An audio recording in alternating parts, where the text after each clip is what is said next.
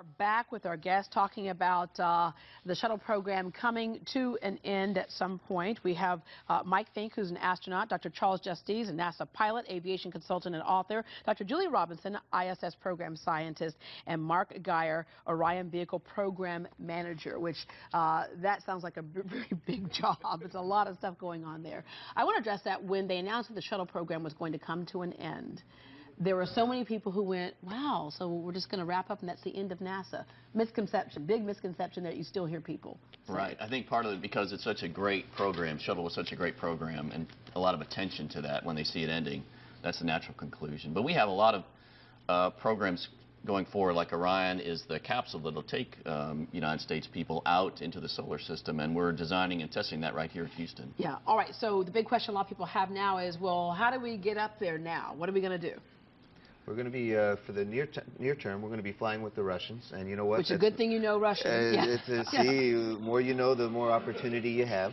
And I flew with the Russians twice. Yuri Gagarin launched off his own launch pad once. I launched off of Yuri's launch pad twice, and just for the record. But it's just showing that the level of international cooperation. The Russian Soyuz rocket is very safe, reliable, relatively inexpensive, and it gets us to the space station and back. Yeah. But what's really exciting is in the next couple of years, we're going to have some commercial companies that are going to be able, they're not NASA, but they're going to be able to take NASA astronauts to the International Space Station to low Earth orbit. Mm-hmm. And that's really exciting, and hopefully it'll keep all of the jobs here in the U.S. and fly Americans on American vehicles, but also just give us more opportunity to go fly in space. Yeah. How far away are we from hey, where are you guys going to go on vacation? I think we're going to go to the moon. Yeah, Bob and I are talking about the moon, maybe. Yeah, how far are we away from some kind of practical point where people, average citizens, can fly into space?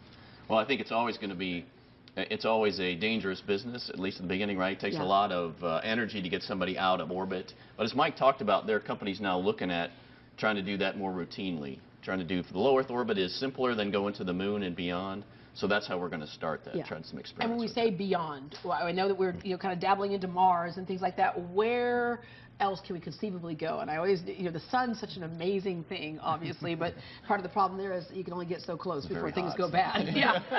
You think it's hot in Houston. Yeah, you think it's hot in Houston, exactly. Exactly. But where are our biggest questions? And of course, lately, the whole thing about the black hole. So I think Mars is the big destination for people, right, because of the possibility of life on there. So that is a destination that's pretty far away. So there's a few things we need to learn about how to get there, like extended durations living in space, like we're doing on space station. And the moon is also an opportunity to go learn how to build bases and use resources on a object that's pretty close to Earth. Yeah. All right, I want to end with, because I always love to ask people who work in the space program this question. We can send a man to the moon, but we still can't what? We still can't find a way to give us really cheap and plentiful green energy. Okay. Yeah, biofuels. Yeah. Green energy. The other one is, why can't we feed everybody on this planet? Wow. Yeah.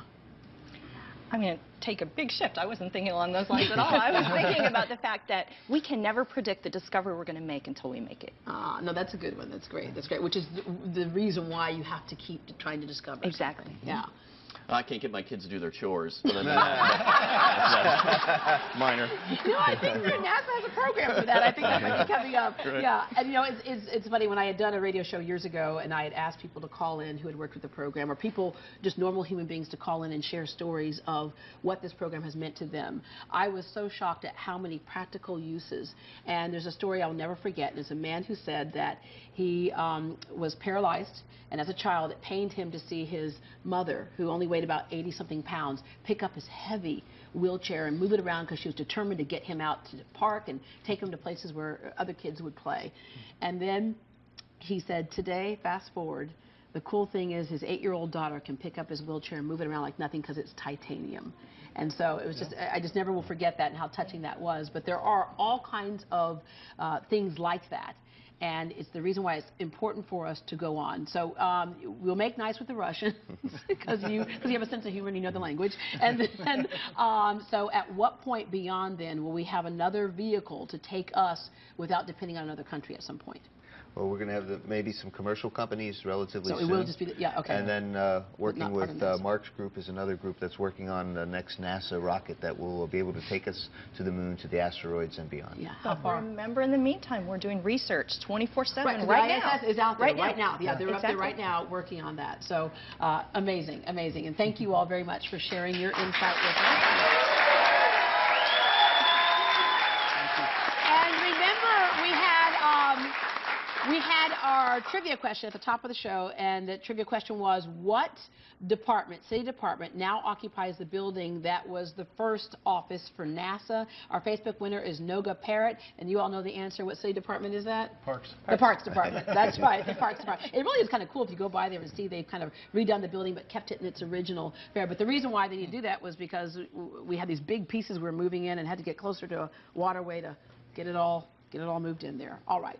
Well, Dr. Charles Justiz has a couple of copies of his Specific Impulse, the book Specific Impulse, to give away to audience members, and we'll call those names a little bit later on. Thanks again. For more information on the space program, visit nasa.gov.